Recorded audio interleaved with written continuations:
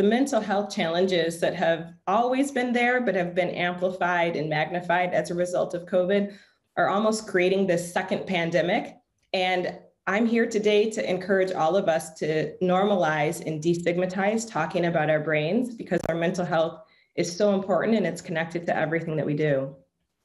How well do you think companies are doing on this subject? There is a sneaking suspicion in some quarters that you provide a convenient tick box for businesses that perhaps need to deal with deeper rooted issues around maybe individual personnel.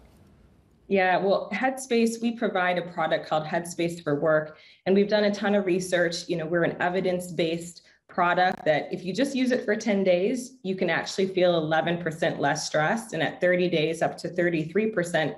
So that's what I love about our product, is that it's science-backed. But we've learned that about 53% of workers across the US and the UK feel that their mental health benefits are essential, and 89% think that their company should offer some type of benefit to themselves, and not only to themselves, but to their family and to their dependents.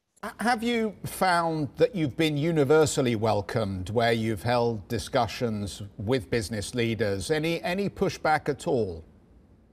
We've had 500% increase in companies reaching out to us in the past 12 months. So it's been all positive. I think it's become an expectation, not only as a result of COVID, but taking care of your brain and your mind is akin to brushing your teeth now. It's something that you should wake up and do every day. And so companies are realizing that more and more, and turning to us to say, how can you help us personalize and customize an experience that's right for our team?